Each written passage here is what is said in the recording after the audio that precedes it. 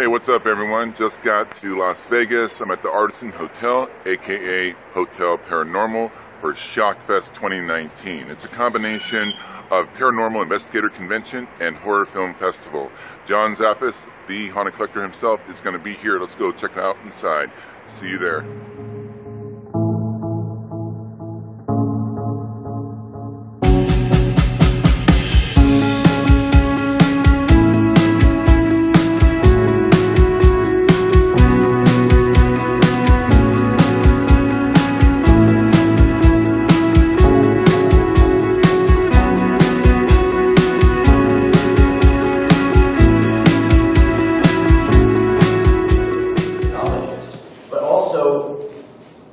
We've discussed this with many paranormal investigators. Demonology is something that is such a broad stroke term. A lot of people claim to be demonologists, but how do you screen what demonology is, and how do you give out credentials to a true demonologist? Okay, how do you give out credentials to a true demonologist? There's nothing in existence. Nothing. Just like paranormal investigator.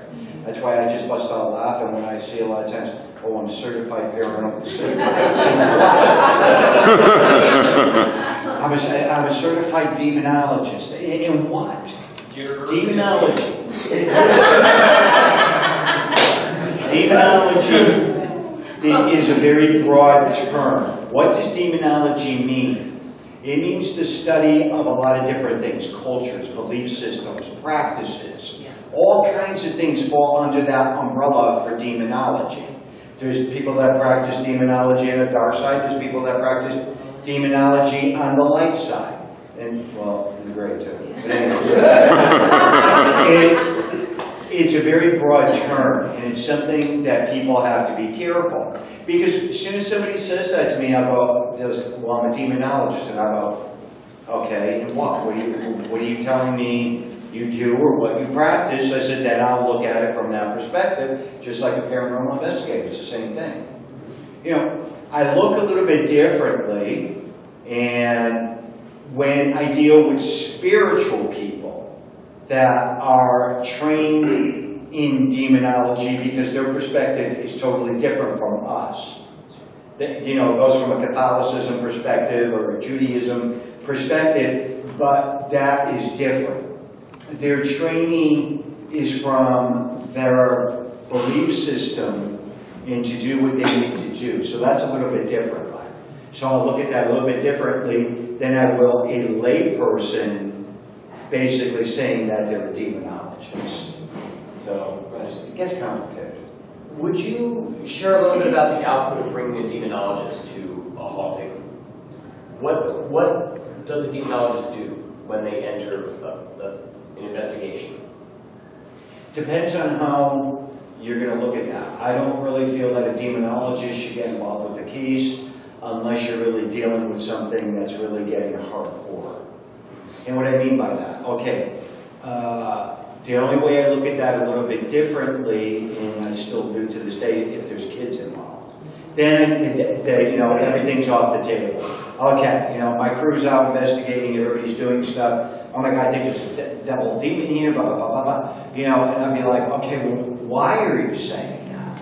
And what's giving you the perspectives of that? Anyhow, I'll look at that probably a little bit differently. I think it's important when a demonologist is getting involved, we have to take a look at, okay, what is the reasoning? Are you going from a spiritual perspective? Are you going in just for the sake of getting something documented? Are you going in to help, you know, be able to bring spiritual people in to be able to help that person? There's a wide variety that I would look at when dealing with that. Right. So, can you give me some specific examples of how a demonologist should be trained? I think a key factor with demonology is an important element to deal with us old people. Because it's such a true thing, and even to this day, I'm still very fascinated and drawn to elder people that have been involved with the paranormal field, because their knowledge base goes beyond anything you'll ever read. Now, the second part to that is that it's an unwritten rule or an unwritten thing that a lot when we deal with the spiritual realm, especially in the demonology field, too much information out there deters from what we're going to be able to do.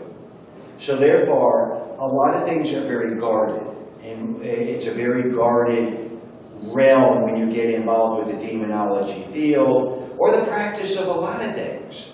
Not just that, you know, again, you study old, or you know people that have been involved. All right, shaman, perfect example.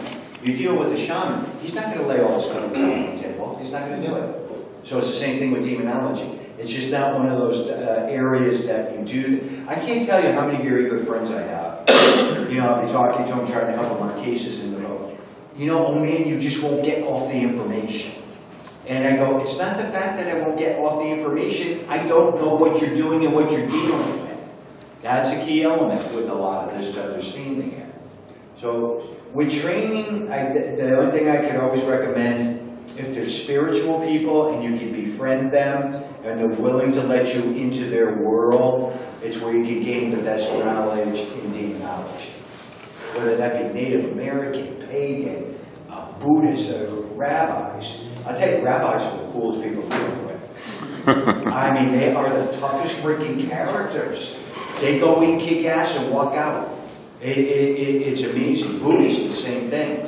I've worked with Buddhists, they go in and they're just like, the rituals just, you know, they shake you right to your core. So it's interesting to watch a lot of that stuff. And I've watched them, you know, be very successful with that. So hopefully that helped answer that for you. Absolutely. And just for transparency's sake, could you explain exactly what does a demonologist do? Does it remove the spirit? Does it attract it to something else? What does it do? What is the job of a demonologist? Okay, wow, it's a loaded one too. Depending on what that demonologist is involved with. Okay, I'm a demonologist. My job is to go in to try to figure out exactly what we could possibly be dealing with. It's my job to find out, are we dealing with people that have any spiritual foundation, or do I have to look at this from another perspective? What's my next course of action to be able to try to bring some type of closure to that situation we're dealing with? Now, here again, too, you have to take that step back and realize organized religions are deteriorating like you can't believe. It doesn't matter what it is, Judaism, Christianity, they're deteriorating at a rapid rate today. So therefore, you know, you have to take that into consideration and try to figure out sometimes what you're going to do or how you're going to do it. So there's a lot of elements for me that tie in, you know, when it comes into the demonology and what my next move is going to be and what I'm going to be able to do. It's cryptic, but that's the best I can do. I think the most terrifying things to answer you is when I've been in those situations where we're really dealing with serious negative cases. And when something appears to you that just alters that perception. Because, you know, 30 years ago, when seeing something coming down the staircase fully formed, it stunk, it was ugly looking, it scared the hell out of me, and the only thing I could think of was to get out of the house. And I didn't want to work on cases ever again. I wanted nothing to do with this stuff again.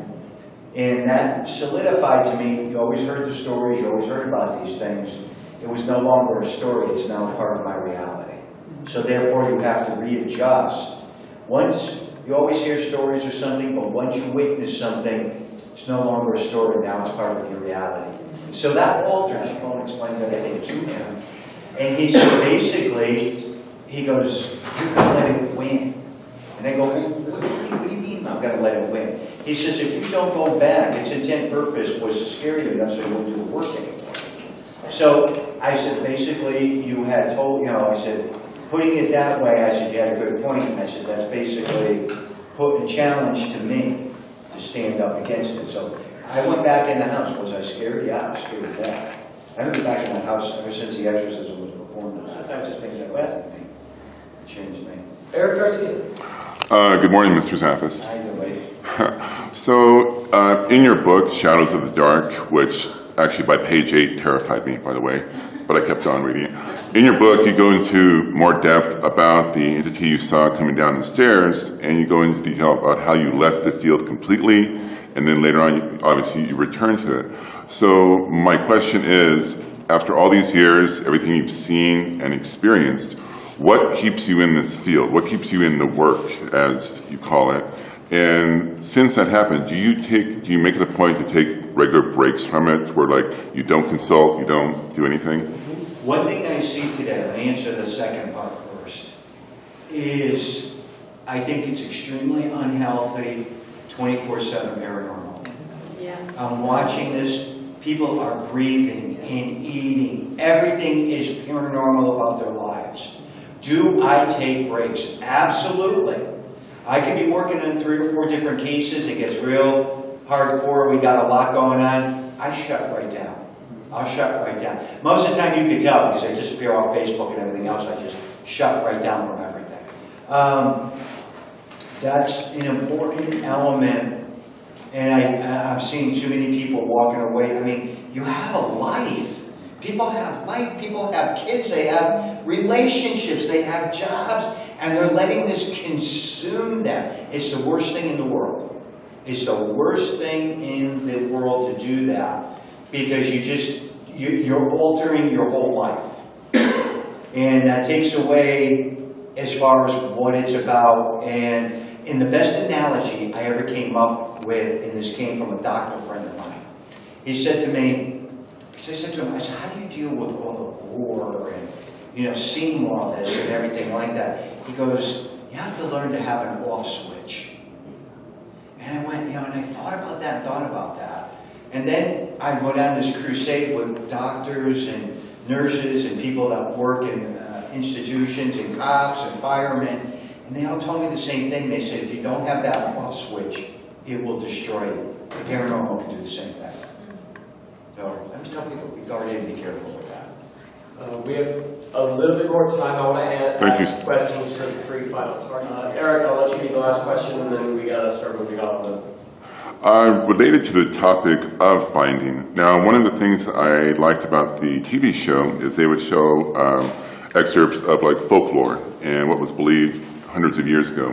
One that stood out to me was they used to take thieves and they would bury a thief at a crossroads so as to confuse his spirit in the afterlife. Mm-hmm. Would you recommend something like that if you had an item that you knew, an object that had some serious negative energy, after you did all the binding and salt and silk wrapping and all that, to maybe bury it at a crossroads? Never had anybody ever ask me that? Absolutely. Crossroads are a very spiritual area. Most of our crossroads come back from Native American certain types of perspective. And it is a very firm belief that if you do bury something at a... Actually, we did an episode where we had to remove one of the items from a crossroad. Yeah, but it wasn't the focus item. And I made Brian and Chris go out and dig it. They were swearing at me. To this day, there are still several very spiritual crossroad places where I have interred items that were too negative to actually do anything with. Good question, I know. Thank you, sir. All right, we have to start wrapping this up. John, I want to thank you so much for spending this time with us. Guys, I want to thank all of you